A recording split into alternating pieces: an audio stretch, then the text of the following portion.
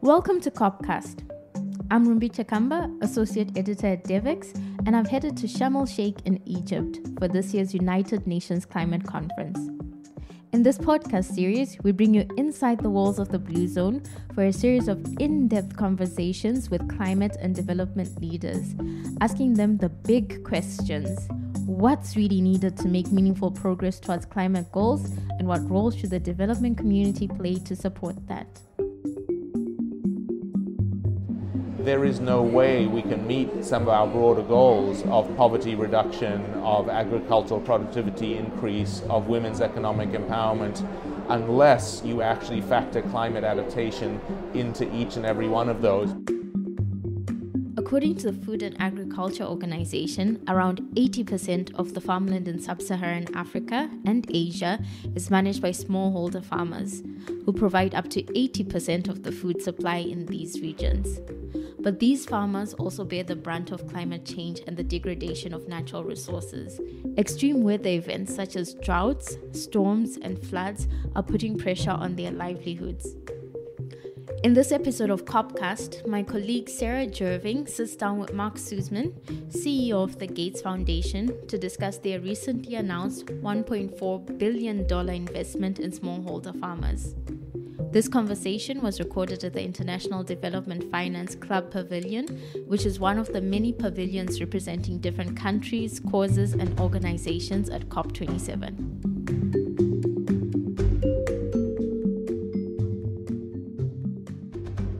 Thanks so much for joining us, Mark.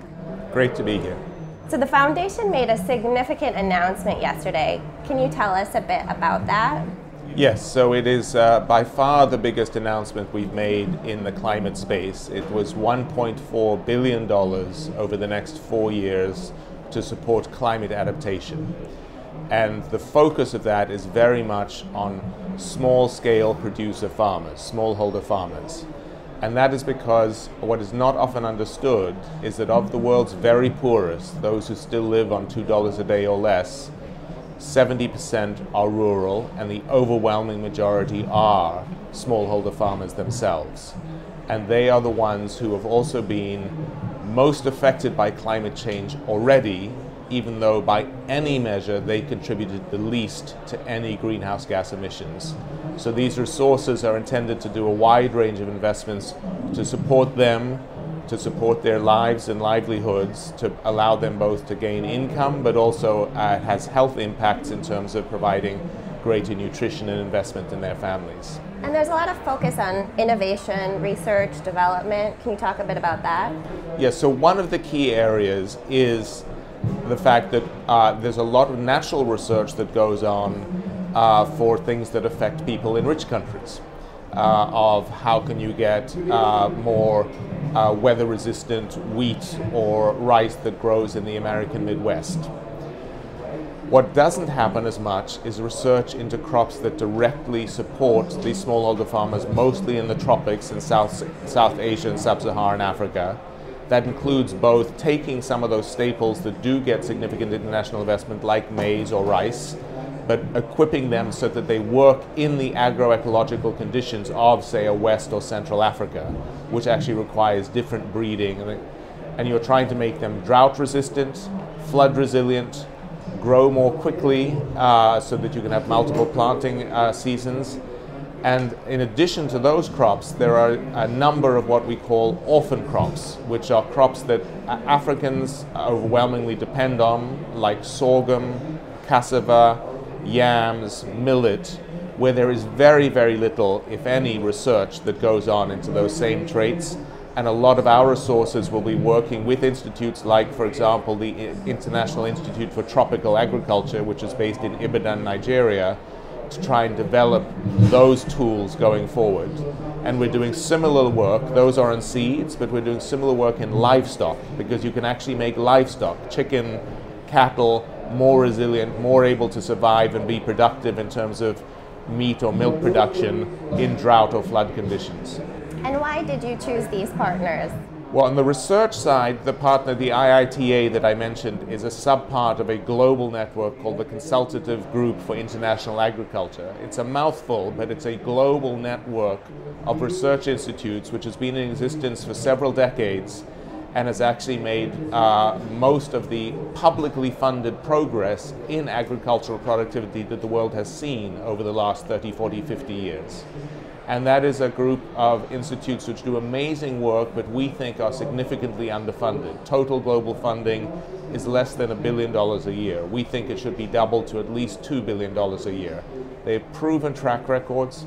The products that come out of their work are for the public good, so they're not, commercial proprietary products that are restricted. And so we think that's a very logical set of investments. We've partnered with them for many years, and we think they're going to be critical.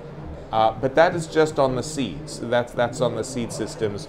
We actually need to think all the way through into how do you actually help the farmers on the ground, because those changes are happening right now. We've seen these unprecedented floods in Pakistan, for example, with a third of the country underwater and 30% of the population displaced, and fields flooded and still unable to plant 3 months after the floods.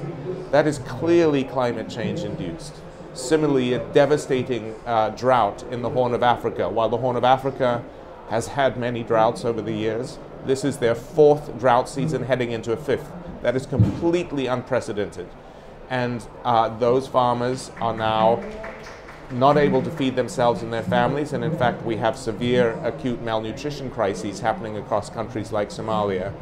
And so we also have a set of investments working in how can we provide direct support to those farmers right now to make sure they have the tools and products for the upcoming planting season to try and make sure that the next season doesn't have the same food insecurities. We're providing some direct humanitarian support as well in the short term to provide nutrition and other related tools, working with partners like UNICEF and USAID.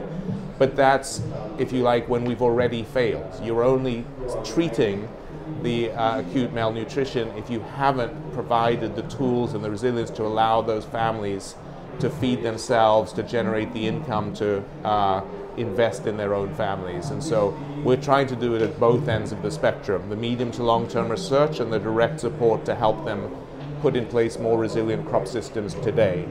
Okay, interesting. That was one of the questions that I did have, is the 1.4 billion announced yesterday does feel like more of a long-term investment. It's over the course of 4 years, but focused on the research and development angle. So it's an entire continuum. The seeds are critically important because we know, climate change isn't suddenly going to pause for us in 2025. This is an escalator where we need the ongoing research to continue increasing productivity, resilience against floods and droughts.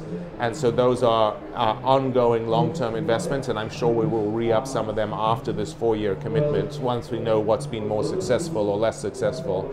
But we're very conscious of the need to act now. In fact, that's one of our core messages here at COP, because there's so much talk that is a little bit abstract about long-term, abstract amounts of money, abstract policies, and we're saying, actually, these crises I've been talking about, from the Horn of Africa to Nigeria. I just met with the Nigerian finance minister, and we were talking about the devastating floods that have affected around 10 states in Nigeria over the last month there, and how to help them with the current planting season. And then there's the medium term. So, for example, we are working with existing tools with farmers in Mozambique, women farmers in Mozambique, around cassava. Cassava is already a more drought-resistant crop than maize, but it's not as widely used for cooking and related activities. We've been working to help provide training and workshops and a connection to markets about how you can take cassava meal and turn it into breads and other products which are actually going to be more durable and resilient in drought conditions and provide more income for those farmers. Similarly, we've been working in Kenya with a group that's looking at innovative micro-insurance products that are trying to pilot micro-insurance for smallholder farmers to track through with weather patterns and related issues, which is a difficult market to attract private capital because you don't know what the returns are, but we can hopefully prove that the market is there and crowd in the private capital. And one additional example, which is also live, we've just launched it, but we'll be moving into implementation mode, is a thing called the Digital Adaptation Atlas, which is a public good atlas for Africa, where we're using tools that, again, wealthy farmers in Europe or North America already are able to use, which is to take satellite mapping and do deep diagnoses at a very close level of the different soils in different agroecological zones to allow you to customize much better which crops will be more productive, how can you maximize your water use, how can you maximize your fertilizer use, meaning you actually use less fertilizer but in different formulations that are going to be more useful for those soils. That's now again created as a public good for the continent, and we are working with countries to roll it out so that different ministries and agricultural agents can actually be providing the advice and guidance to farmers to start using that more productively. So we're trying very much to do a both and across the spectrum. Okay, great.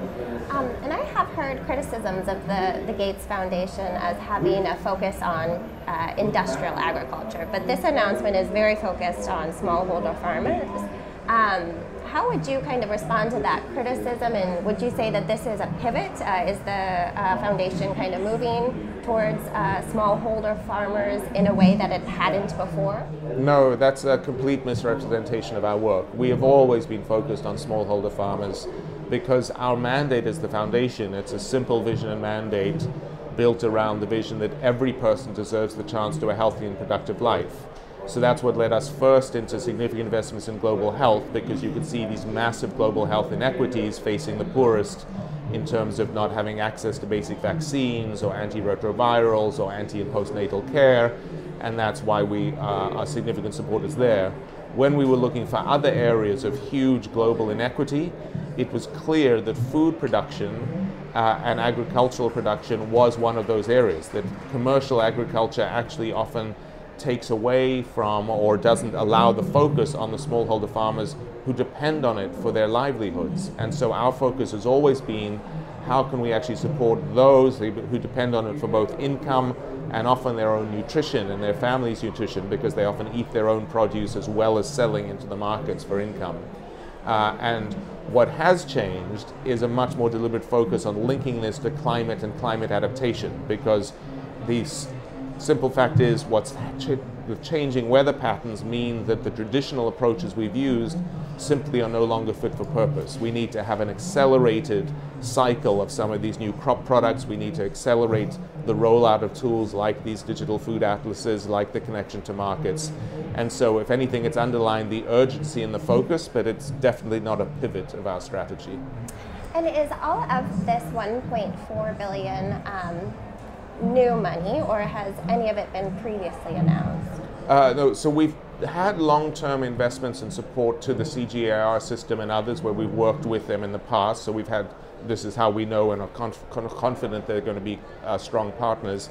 But today's announcement of 1.4 billion represents a commitment of fully unallocated money, which will be allocated over the next 4 years. In addition to allocating it over the next 4 years, we will be documenting very carefully how and where it is spent, because we think that's one of the other challenges in the climate, the general climate space for both mitigation and adaptation, is you get lots of big dollar figures thrown out and not as much tracking of where did that money actually go, what did you learn. And so we're hoping both by the size of the investment, which is a significant one, very significant one, even for the Gates Foundation, and the way in which we're going to be implementing it, that we're hoping is both a model for others and a challenge to other partners to come in and do the same.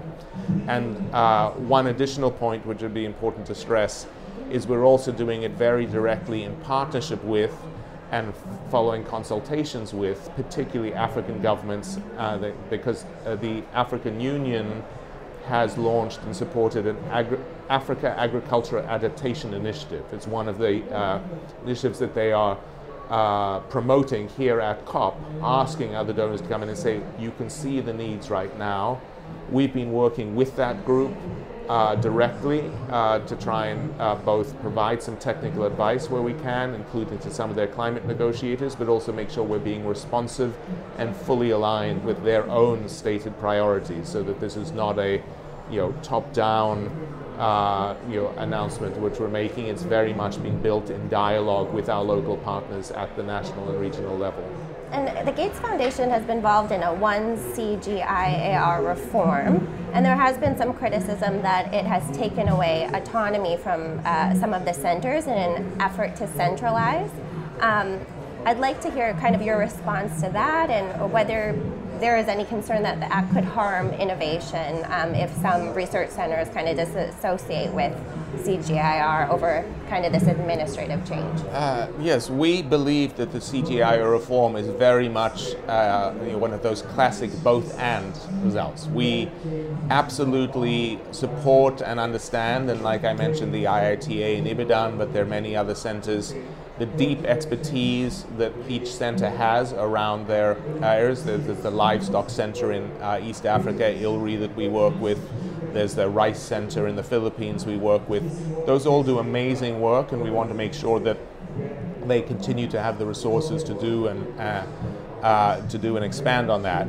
But we also believe that there was actually some real synergies and opportunities for collaboration and shared best practices lost without having the one CGIAR system. So by actually having intentionally a much more joined up global strategy across the full CGIAR, that especially in the context of some of these challenges like climate adaptation, where you're trying to look across the different crops and resources and livestock and other interventions, that this will absolutely, in the medium to longer term, maximize the impact of the CGIAR and hopefully be the platform that allows us to get that doubling of funding from under $1 billion today to $2 billion over the next few years, which we're looking for. On the $1.4 billion announcement, as mentioned, it's spread over 4 years, and you also do have this kind of current strategy with the food crisis happening globally now. But when do we anticipate to see the benefits of this 1.4? Well, I did make a separate announcement at the UN General Assembly, which was a $100 million announcement into the immediate response to the food crisis, because we know that we're not a humanitarian agency, but it included a $20 million commitment to a partnership that UNICEF and USAID have been doing to address severe acute malnutrition, and we've been providing some bridging finance and other tools to UNICEF as well in terms of addressing the current crisis. And that also included a number of sets of additional investments in areas like direct support to women farmers in some areas. So we were trying to do that as a standalone $100 million announcement to meet the crisis right now. For this $1.4 billion, it's going to be different in each of the categories. So some of the support that happens right now for the Africa Adaptation Initiative and the negotiators and the technical advice, that's advice that's coming in right now on the best policies and implementation that, again, as I meet with African ministers and others here at COP, we're trying to provide them with advice tools on what they should be optimizing their spending on. And so hopefully you see some of that cycle coming through right now. But obviously this is laying the groundwork as well for a lot of a longer term investment. Something like the Adaptation Atlas again, there'll be a couple of countries where we're going deep and working with to show and pilot how this can be used. So hopefully that will have an immediate impact for those countries. But again, the hope is this will be a public good that is really used much, much more widely across the continent, even without our direct intervention going forward.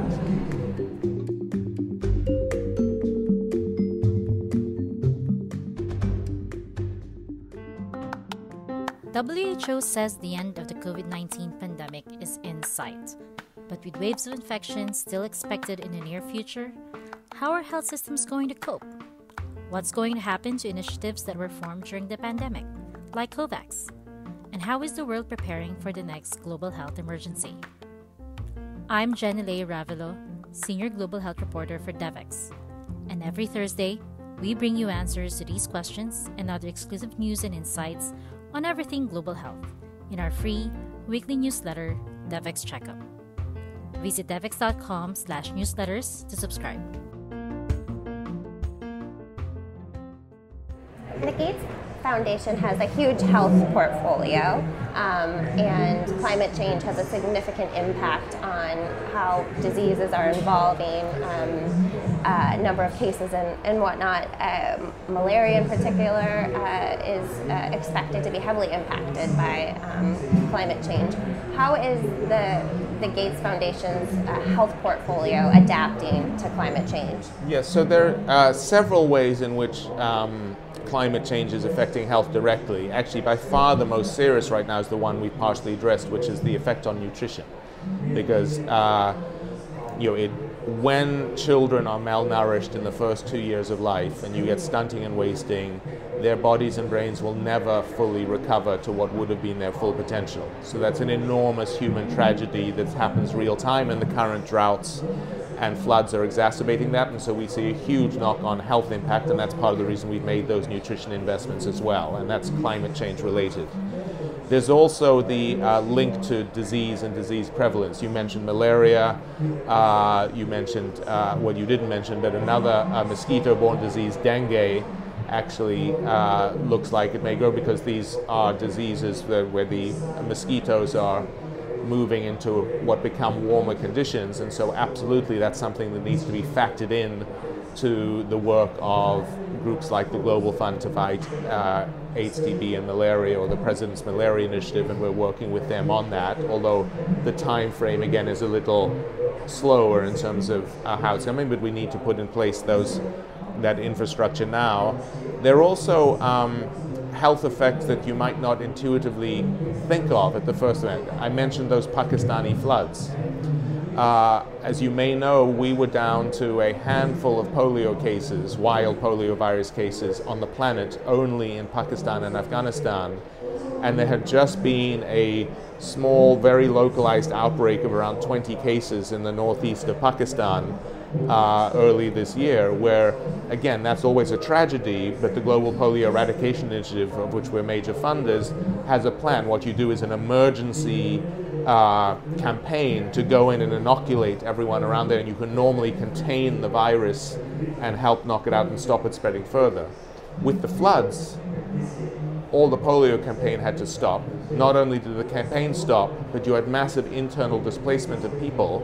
So people moved carrying the polio virus, and now we've had worrying recent signs where polio has re-emerged in wastewater surveillance in some of the major cities in Pakistan. Now again, we're doing everything we can to go in and cope, but that's an example about how a climate disaster can actually indirectly generate conditions for an infectious disease, and so there are multiple dimensions of that we're working on. What role does a foundation like the Gates Foundation play in COP over the next few weeks? Well, we're obviously not an official party to the negotiations. Those are something that happen between member states, and they're critically important. We think that our role can be both, to some degree, a trendsetter or a statement setter. The announcement we made yesterday was deliberately intended to show the kind of investments that can and should be made, and that we believe are demonstrably high return investments in an area like adaptation. That can be something that we hope provides both a model for other donors, a potential for a platform for partnerships with multilateral development banks and other multilateral partners, and also a framework, as I mentioned in my recent discussion just an hour ago with the Nigerian finance minister, that we were then able to talk through specifically areas we might be able to work with them on around climate adaptation in the immediate future. So that's one role. I think a second one is, because we are an organization that develops and works with a lot of technically expert partners, of which there are huge numbers here, but we're able to support and to some degree convene and facilitate discussion and dialogue between groups that otherwise might not be connecting in quite the same way, including civil society. And so I met yesterday morning with a group that included the Pan-African climate justice movements, that included some of the African negotiators, that really again I was deliberately trying to make it my first meeting to make sure that I was listening to a group of African stakeholders on the ground, to help inform me as I'm able to sit in, because I do get to go and sit in some of these rooms, as I did yesterday, making the announcement with the mixture of heads of state and the heads of agencies, and hopefully, as a philanthropy, it's a set of messages and positions that we can carry and use our platform again to help drive through greater attention and energy. But the honest answer, we're not that interested in the conference for the conference's sake. We're interested in outcomes delivered from the conference, and outcomes that are measurable in both financial commitments, but then the concrete partnerships that we can actually track, hopefully be part of, that will support the millions of men and women and children who are, as we speak right now, facing the consequences of climate change in real time. And what can we expect from the foundation moving forward on climate? Well, we're going to be learning. As I say, this is marks a significant shift for us, meaning it's based on a lot of learning that we've had in the agricultural development space to be so explicitly focused on climate adaptation and to commit this volume of resources is a new thing for us. It's partly a reflection of understanding that there is no way we can meet some of our broader goals of poverty reduction, of agricultural productivity increase, of women's economic empowerment, unless you actually factor climate adaptation into each and every one of those, because it's so intertwined now to those outcomes. And so we believe that the investments that we've announced today are based on strong evidence. So we're relatively confident they will work, but like any sets of investments, some will fail. Some will work better than others. One of the other things that we try to do as a foundation constantly across all of our health and development work is share with the field what works and what doesn't, to try, and we are able to take sometimes some greater risks than governments or other partners are, because we have the philanthropic capital and we should be doing that. And so going forward, I don't think there's any scenario for the likely lifetime of the foundation, and we're a foundation that's going to do ourselves out of business eventually, that we will not have climate adaptation as one of our priorities, because sadly the science shows us that the need for climate adaptation is now an absolute reality for at least the next 3 to 4 decades. Thank you so much for joining us, Mark. Great, thank you. It's been a pleasure. Thanks for listening to COPcast. We'll be publishing episodes every day throughout COP27. So make sure to subscribe on your favorite podcast streaming platform. And if you've enjoyed today's episode, please share it with others you think would be interested in it. You can also leave us a rating or a review on Apple Podcasts. If you have some feedback about this episode that you want to share, or are at COP and want to let us know what we should be covering, we'd love to hear from you. You can find us on social media at Devex and at rumbichakamba_, or you can drop us an email at podcast@devex.com.